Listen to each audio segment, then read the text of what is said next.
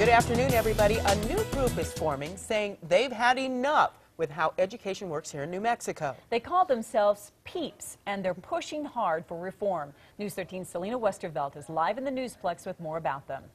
Diane and Deanna, PEAPS stands for Partners in Education and Advocates for Public Schools. Now, the brand new group plans to target everything from educational budget cuts to the new A through F grading system. The group held their first meeting yesterday, looking to recruit parents, teachers, business owners, even students, anyone who's fed up with the public education system in the state. They just launched a website and a brand new Facebook page.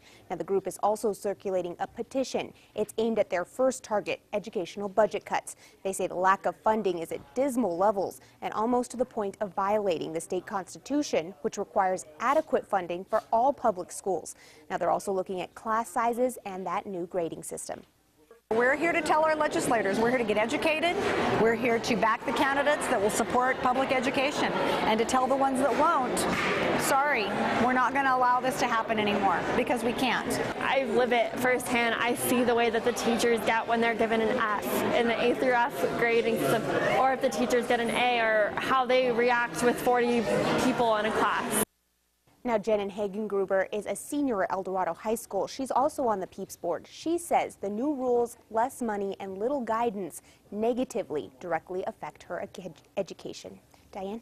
All right, thank you, Selena. PEAPS will meet again Wednesday evening at 6:30 at the APS headquarters in Albuquerque. The group also plans to meet with lawmakers in Santa Fe on Friday.